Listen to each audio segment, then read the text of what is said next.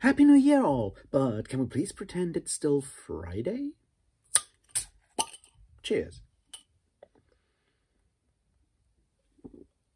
Welcome back everybody to me talking Drizztmas. It is technically the 6th day of Drizztmas, although it should be the 8th. I'm sorry, I'm late. This stuff is taking way more time than I thought, but nevertheless, I want to give you this one, even though I'm pretty knackered and my voice is broken. Hence, even though I wanted to come back to the intro song, no song today. I can't sing. But let's talk about Sojourn, the 3rd book of R.A. Salvatore's Dark Elf trilogy, and the 6th book in publication order of the Dark Elf novels around Drizztmas. Let's talk about that one. See how it works. I'll give you a quick synopsis as usual, and then we'll talk about what it does, what it doesn't do, and where I think it's a bit of a problem, because of course it's a problem. They're all problems. That's kind of the point here. All right, let's do all of that right now.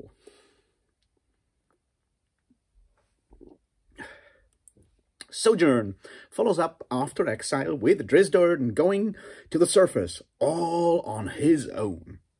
I mean, that's the end of exile, and Drizzt is sitting out there and watching the sunrise. And now we're, following on from there. It does follow the same structure of, 5 parts with introductions spoken by Drizzt, like first-person introductions, and then stuff happening around it. First of all, Drizzt tries to befriend some locals and try to figure out the rules of engagement on the surface. Then monsters around that place murder all the farmers he tries to befriend, and Drizzt gets blamed for it. Drizzt kills the monsters and still gets hunted. That's kind of the first part of this story. Then the next part is Drizzt getting hunted, Drizzt finding a new master that teaches him all kinds of stuff, a new teacher, a ranger, and Drizzt becomes a ranger. And then Drizzt, after a large battle, moves slowly towards Icewind Dale, where he ends up meeting Catti and, of course, Brunner Battlehammer. And that is where the story ends, which is where, obviously, the story of the Crystal Shard starts, because this has been a prequel story, or prequel trilogy. So that's the structure. Nothing spectacular happening here, and as I said, we already kind of knew where this was heading. So let's talk a bit more about the things that we see here and how they work. The first thing that I find interesting is that this story, once again, begins with both Drizzt sitting on the rock and watching the sunrise, and a monster, in this case a Barghast, which is not the same thing as Barghasts in the Malazan world. Let me just make this very clear. Sitting on his mountain throne and gazing down. So we have that echo to both the beginnings of the Crystal Shard and Streams of Silver. But beyond that, the intro is not very interesting. And then we have, of course, that first part, Drizzt walking around, and I think it does kind of do something here that, well, was to be expected. And the structure in general, as I said, follows the plot very easily. We have several large-scale battles, a lot of battles once again, very little magic, and then Drizzt ending up, after an interaction with a dragon that we'll talk about in a moment, ending up in Icewind Dale. So let's move straight to the, is this a Dungeons & Dragons story, and what kind of Dungeons & Dragons, what kind of Forgotten Realms stuff does it actually do? And, well, it showcases a shitload of monsters, I guess, is the first part here. Drizzt finally arrived at the surface, interacts with goblins, with Barghast, with weird quickling sprites, with orcs, with winter or dire wolves that can, blast ice. He meets his first dragon, or first dragon in a chronological order, not in publication order, of course, and has some more interactions of that sort. He also talks or hangs out with bears and discovers that he is in fact a ranger and not just a fighter, which is kind of interesting compared to how he was portrayed in the first trilogy in publication order, in the Icewind Dale trilogy, where he's basically a fighter. I mean, he's called a ranger, but he's not exactly doing ranger things. We'll come back to that in a moment.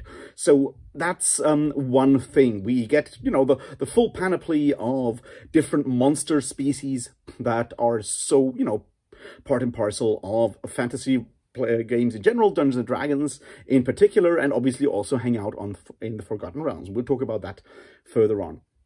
We also get our first hint of Forgotten Realms, cities on the surface.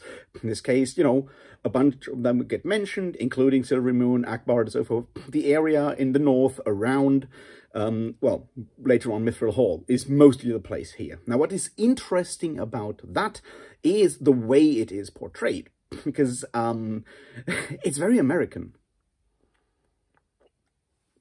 Let me explain this. We've talked about this before. I think I've mentioned it before, that the way Dungeons & Dragons as a game runs is very much about taming the wild, which is a typical American myth, the myth of the frontier, the myth of, manifest destiny and so forth.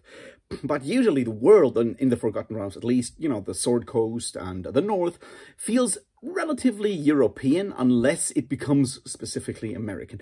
And, no big wonder there, since a lot of this stuff was influenced by Tolkien and other authors that were fascinated by medieval Europe, or Western Europe most likely. So there's usually that kind of feel.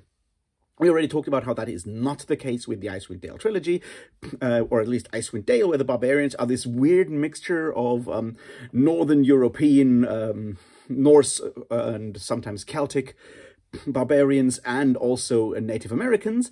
And we have another, very American feel here. See, where Drizzt hangs out in the spine of the world, and there's that one outlying farm down there that he talks to with the Thistledowns. Is that their name? I think the family is called Thistledown. Anyway, what's interesting is the kind of animals he encounters, which are skunks and raccoons. And while I have raccoons in Germany, because, someone thought it a good idea to bring them from North America to Europe, that's not a very European animal. Skunks are not European animals in that regard, which kind of gives that whole area more of a North American frontier feel than a European frontier feel. If you have, you have your outlying farmsteads, which feel a little like, Little House on the Prairie style, although this is apparently more like near a mountain range, obviously, and so forth. But we also have someone like that bounty hunter that will be Drizzt's nemesis throughout this book, sort of, kind of the through line through the story, although compared to other plot lines or nemesis that Drizzt is encountering, Roddy McGristle, or whatever his name is not exactly a very powerful or interesting or meaningful character. We'll talk about his function in a bit. But the way he's described is very much that mountain ranger, that mountain man that feels very North American in that regard, right? He runs around and he hunts monsters in the Rocky Mountains, basically. There is that feel to it, which is kind of interesting to me because it does, and this may just be me, give a very different vibe than something set in, a pseudo-medieval, pseudo-Europe in a lot of ways. Just like from the way engagements are made between different species, and I think that's what we need to talk about today. We've talked about species and good and evil before, and we'll come back to it. But I think this is the book where it kind of shows a lot. All right, Dungeons and Dragons is about fighting monsters and taking their stuff with a lot of violence. So that's basics. To justify that, we have a lot of monstrous races. They're called races. I'll use the word here. I think it's not the ideal term, and I know it has been changed to something like kindred nowadays. My point is, there's evil species and there's good species, and it's a constant war between those two, or this is what this book claims. Good species are out to kill the bad species, because otherwise the evil creatures will just, kill them all the time. Which is highly problematic on its own. We already talked about how there should be some more variety. We already talked about how that is certainly a problem with the Drow, as a supposedly sophisticated society that is also, makes no sense because of its level of, just pure evil. We'll come back to that in future books, when Drow are more of a concern. Today, however, we have, other groups. We have goblins and giants hanging out in cave complexes. And then we have orcs. We need to talk about both of these groups. Now, one thing that is interesting is that the idea of having a bunch of goblins and one hill giant and those two Barghast who are sort of like uber goblins with like magical powers and whatnot, hanging out in the same cave complex, that's a very specific dungeon setup that we find a lot in, old school D&D adventures, like, say, the Keep on the Borderlands, which has famously the Caves of Chaos out there, where different groups of creatures hang out together, some kobolds, some goblins, some orcs, and crazier shit. If you ever play that adventure, it's it's an interesting one. The point is, however, they just hang out together with the only goal being hunting and killing and eating humans. And like, okay, I guess if your look at the world is that kind of kill or be killed, eat or be eaten sort of form of nature, that kind of makes sense as having, different predators. The problem is, why would these kind of predators create societies and interact with each other? Which, with the monsters layer, with that monster layer in the first part of this book, the fight against, the Barghast and their gang, it's not that much of a problem. It becomes a problem when we're talking about the orcs. Because the orcs are obviously a whole tribe. They have shamans, they have their own gods and so forth. And once again, they're described as a shamanistic sort of native society. But they're also evil, and they're also stupid. And this is something that I haven't talked about before that much. But all the sort of evil creatures out here, or the quote-unquote evil creatures, the orcs, the goblins, so forth, and a lot of the bad guys in the Underdark as well, are for some reason also fundamentally considered as stupid. And we need to be aware of the fact that Salvatore used the language stupid here. He's not talking about like any other form of describing that. He used the word stupid, which is pretty demeaning, to put it mildly, for a group that is supposedly, an intelligent species, like the orcs are.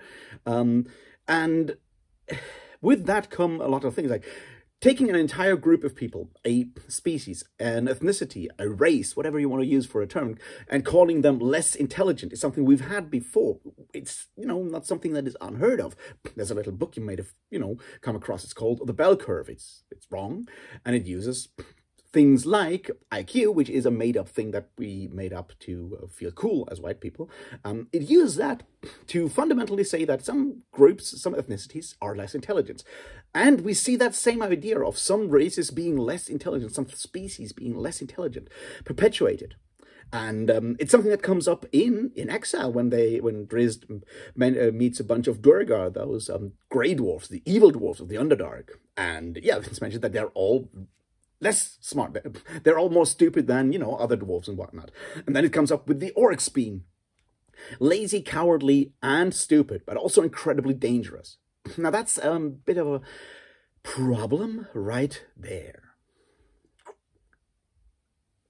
See, I don't know if you've ever read about Umberto Eco's ideas of defining fascism, but you don't even have to. There's a thing in a lot of racist discourse, in a lot of fascist discourse, where the enemy, whoever they may be, are both despicable, weak, and so forth, but also incredibly dangerous at the same time, because you need to hate them and look down at them, but you also need to build up that constant threat. Now, once again, this is not a fascist, racist, overtly or purposefully racist, fascist, or whatever text. It's far from it. But we can see those same impulses, these same elements come up with the depiction of the orcs, with the depiction of the goblins, with the depiction of the Duergar, of all these groups as being both an imminent threat that needs to be eradicated by humans or elves or dwarfs immediately because they're so dangerous and predatory. But they're also always stupid.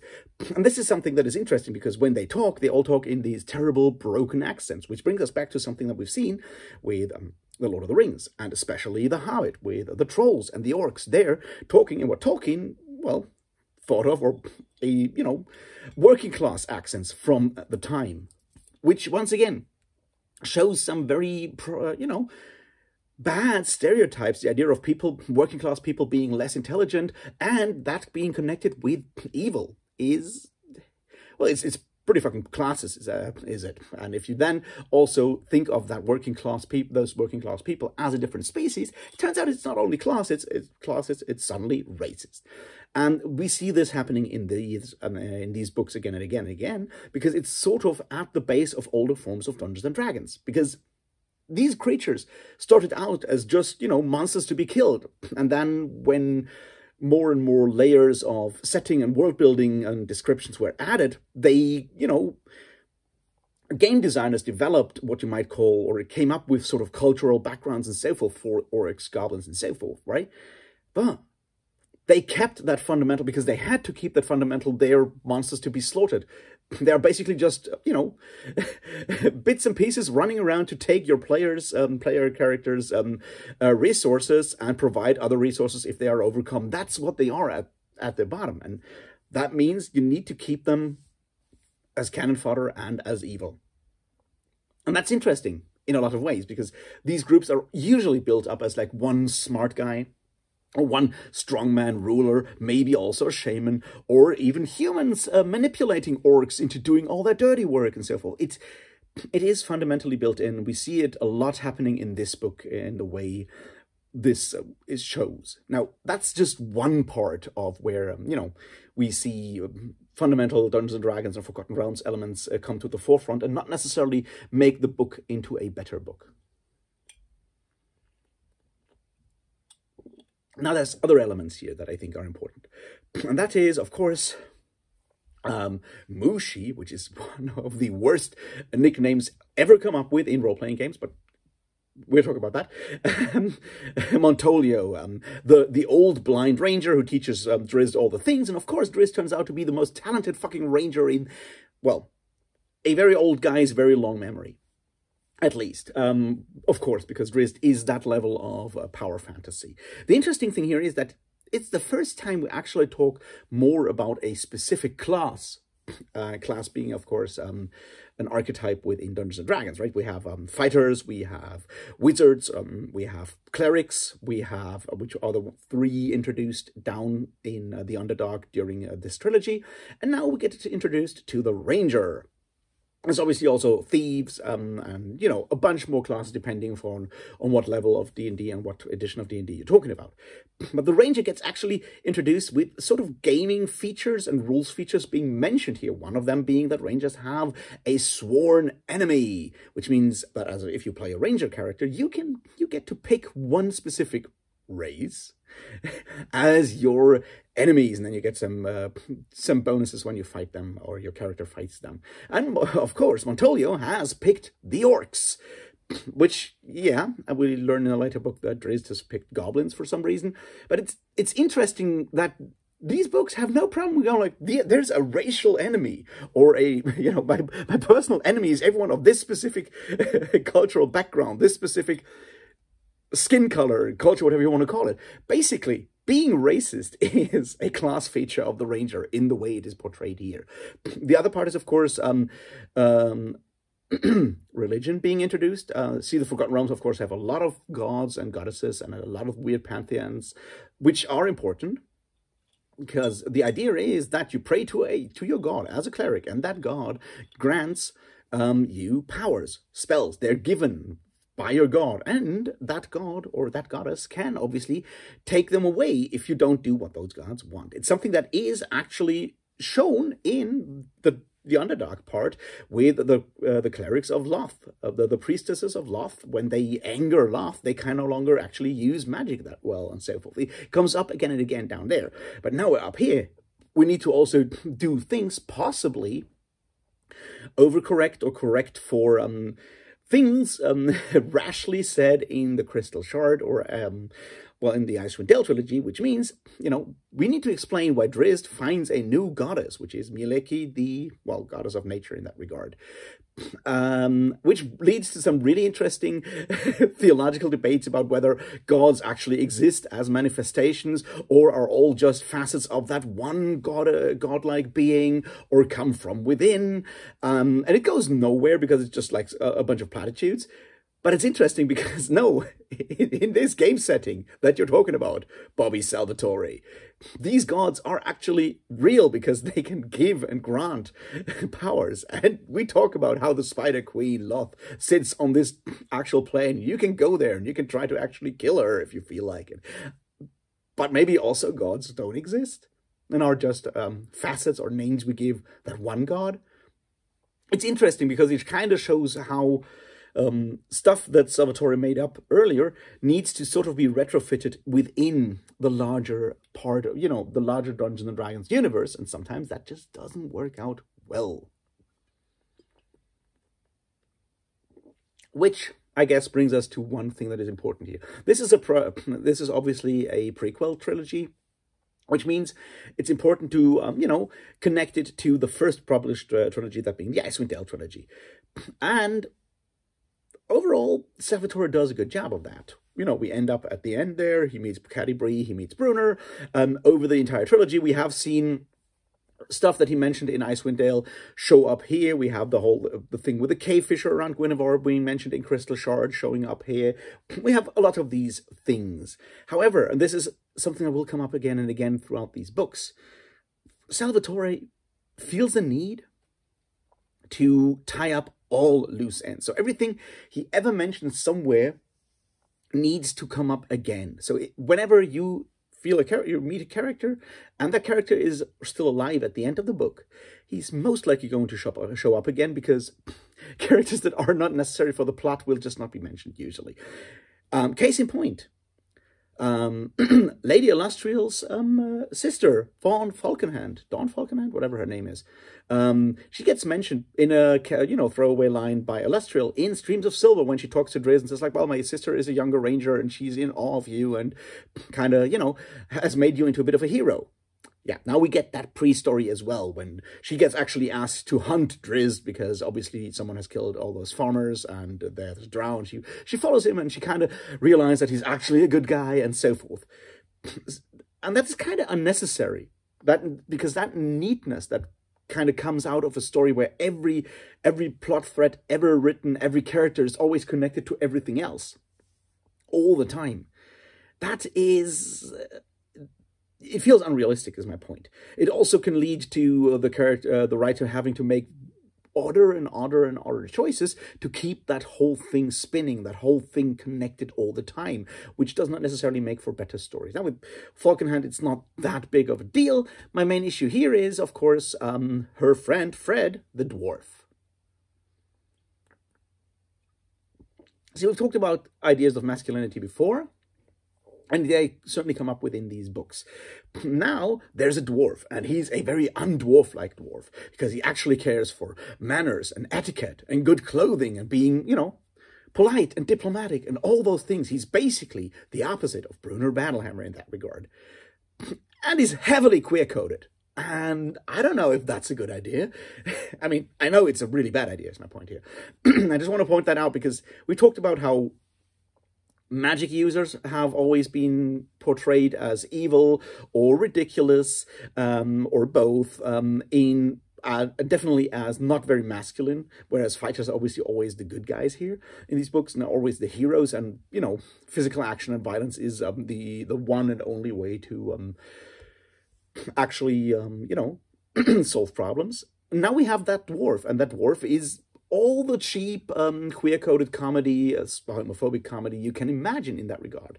He gets, made fun of by everyone for, just being a bit fussy and being possessed with, these senses for etiquette and knowledge and so forth, instead of being another fighter, another gruff, dwarf with a heart of gold. Instead, he's, he's a homophobic stereotype, played for laughs throughout the entirety of this book. Which is bad, and kind of fits into that worldview that is, the overarching thing that I'm trying to explore here with these videos. That levels of, homophobia are added to the levels of misogyny, structural misogyny, the levels, the loving for casual cruelty, the idea that violence has to be inflicted with a certain amount of enthusiasm. All of these aspects come together and create this world. And yeah, when we talked about this being fan fiction or similar to fan fiction, yeah, it's very clear what kind of group would create this as a fan fiction to, you know, find a place where they can enjoy themselves. It is obviously mostly white, mostly, well, straight, middle class boys, mostly men. And I think it's important to understand this because these books obviously still appeal to older readers who still think of them fondly and enjoy these jokes, enjoy the cruelty when a bunch of wolves are burnt to death, and it's supposedly really funny when you know, make a giant self-impale himself. We will have more of those cruelty things in later books, but don't get me wrong.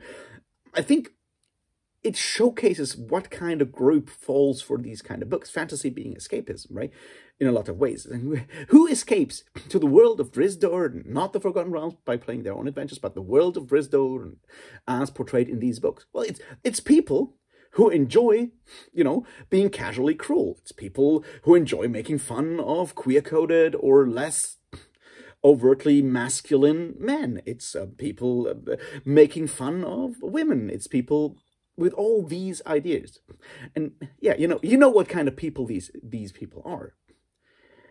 And I think it's important to understand this, that a sincere love and appreciation for these books, or the feeling that they can give you something that you can no longer have in your real life, which is why you need to go for escapism and fun entertainment. And you go to a book like this, A World as Cruel as This. You only do that because you feel that you deserve to have that position of power, of privilege, where you can enjoy all these things and all that cruelty. And that's sort of the problem. If you're a new reader, a young developing reader or person, and this is part of what you consume during your formative years, it'll slowly turn you into the kind of people who will come back to that in later years because they realize they can't be that kind of asshole in real life, and then start yearning for the escapism that these books offer you. And I think there's something very tragic and sad with that, and it's something that needs to be pointed out because it's easy to dismiss this as, you know, not very well written fantasy, power fantasies for young men, but there's something here that keeps people coming back to these books. And that's something we need to reckon with, and that's something we need to keep in mind.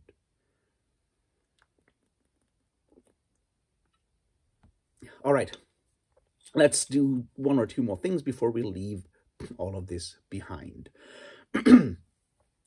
One thing is, of course, once again, kind of connected to the idea of alignment or morals. See, the world that is built up here, there's some hilarious jokes, or not hilarious jokes, like misunderstandings when Drizzt doesn't want to kill anyone, so he almost falls in with a band of gnolls, which is another one of these goblinoid groups that get introduced here because they're, you know, another staple of Dungeons and Dragons, because he doesn't want to kill them. And then, of course, we, you know, so we build up this idea that there are good races and bad and evil races, as Salvatore calls it here. Once again, that phrasing should make us stop and think hard. But we then realize that there are groups where there are both good and evil, people that have freedom of choice, which are, of course, the supposedly good races, right? Humans get to choose. Elves get to choose, and dwarves get to choose, technically, at least. But humans always get to choose, which is an interesting approach. And the way we do this here is by having Drizzt encounter two humans at the beginning, basically. One of them, of course, being Roddy McGristle, the bounty hunter, who gets really obsessed with Drizzt. And on the other hand, it is, of course, Montolio, the wise old ranger, who teaches Drizzt even more things about humility and so forth. And I'll say this because I try to also be nice. There's a lot of issues with the representation of Montolio as a blind ranger, and he's obviously overpowered and whatnot. But I think, compared to a lot of other stuff that Salvatore gets incredibly wrong, he's okay with the idea that that ranger doesn't want pity because, you know, of course, you know, that's not something that people with a disability want. We don't want pity. So he gets that part right. The idea of being annoyed by people underestimating you constantly. Those bits and pieces, there is some good stuff in here compared to, you know, a lot of the other terrible things in these books. And I wanted to mention that.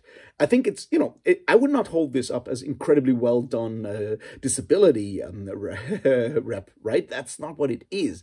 But it could have been so much worse. And it's not, so, hey, well done, Salvatore, for once, you know, not fucking up completely. It's nice. And we have these two humans basically being Drizzt's first encounter with humanity, and the idea that there's all kinds of stuff and you need to judge people on their individual morals, which is something that is interesting because it's something, a courtesy that is not going to be extended to orcs, trolls, gnolls, goblins, and so forth, because they're all evil and also cowardly at the same time and stupid. And I've said this before. I just wanted to reiterate how always these things are brought together when we encounter non-humans that are evil according to the book. We always get that that wonderful triumvirate of, you know, stupidity, cowardice, and evilness or cruelty for reasons. So with humans, they get judged as individuals, whereas anyone else gets the categorical judgment of, well, I guess they're orcs, so they're all evil. Will this change in later books? We'll find out. I just wanted to show how, even though the idea of showing that there are different alignments within humanity comes at the expense of still racistly judging everyone else. The other part is, of course, that Roddy then develops this rage to and drive to hunt down Drizzt, which is poorly explained because, once again, R.A. Salvatore is not really good at coming up with motivations for characters, or doesn't get the time or give himself the time to explain these and build these up, which is, of course, sad.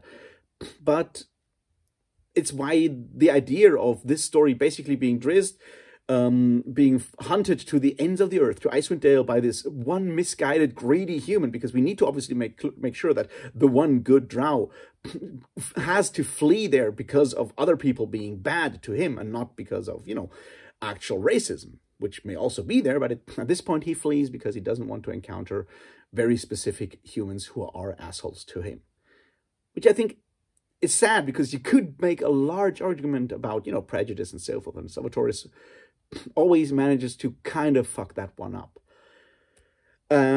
Which leads us to the last bit that I wanted to talk about quickly, which is the priests of Ilmater, or the sufferers. See, they get mentioned in one of these introductions by Drizzt, the first person things, to part 2 or 3, I think, in Streams of Silver.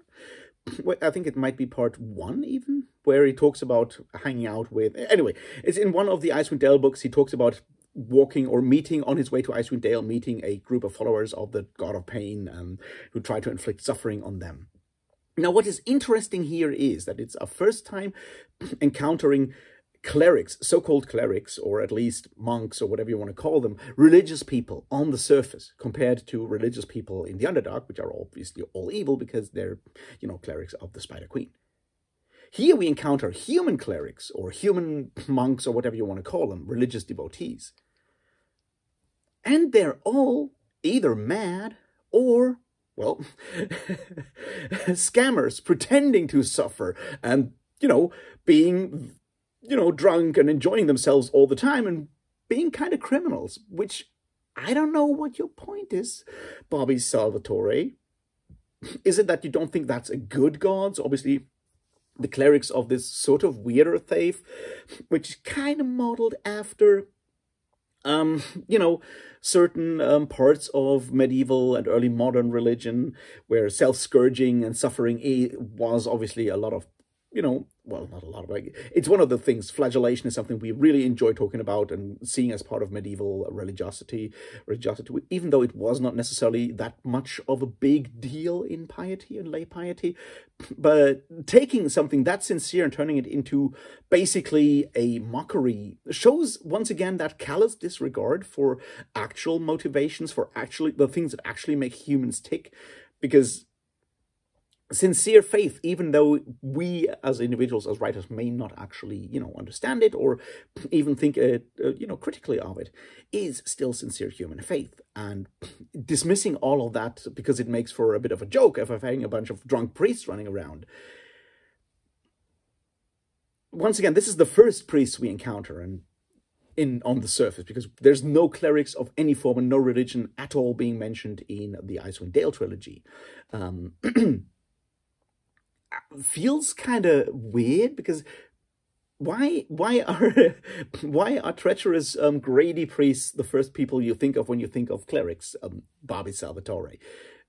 Is that really how you want to present the really interesting, not interesting, but the largely religious world of the Forgotten Realms? Is that really the way to go? I don't know. And then, of course, we need to talk about Hephaestus before we end this. Hephaestus, the dragon, that's kind of lazy, and actually, even though he's supposedly an evil dragon, makes money by, you know, melting ore and working with merchants. That's actually a really cool setup. That's a really cool character idea. It's really funny, the way... the fact that he's apparently also really stupid and can be tricked by Drizzt in ridiculous ways. Yeah, I get it. You wanted to play around with the whole Bilbo Baggins talking to Smaug idea on... Yeah, it doesn't work. See, that's part of the problem. It's like, paying homage is one thing, but paying homage to something you have not fully understood as a writer or as a reader, it's not that good, is my point. And that whole scene seems to be put in there to, kind of recreate the scene of Bilbo talking to Smaug. In this case, it's Drizzt talking to the red dragon by pretending to be a black dragon caught in the polymorph spell. And it's an incredibly elaborate setup to make that whole thing work, only to then have Drizzt obviously be incredibly overpoweredly quick and smart and so forth to outwit the dragon in a supposedly more awesome way than, you know, Bilbo does in The Hobbit. I think it shows something here. It shows, once again, that level of immaturity that is so key to these books, and obviously come through in how incredibly overpowered Drizzt as a character is, and how incredibly overpowered the other good characters always are. It's that idea that making something more, it makes it better. Whereas, you know, the whole scene between Bilbo and Smaug kind of works because one knows he's obviously going to die if he slips up in any way. There's a level of, you know, naivete going on with Bilbo doing something. He gets almost caught out when he tries to actually, you know, mock or be clever towards Smaug, and he almost gets burned and so forth. The scene works because Bilbo is clearly so underpowered, but this is Drizzt.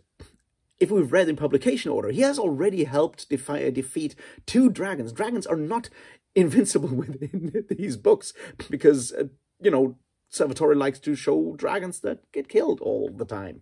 So that level of fear is not there. And then Drizzt outsmarts the dragon by all these things. And that doesn't make the scene better. That doesn't do anything except, you know, showcase that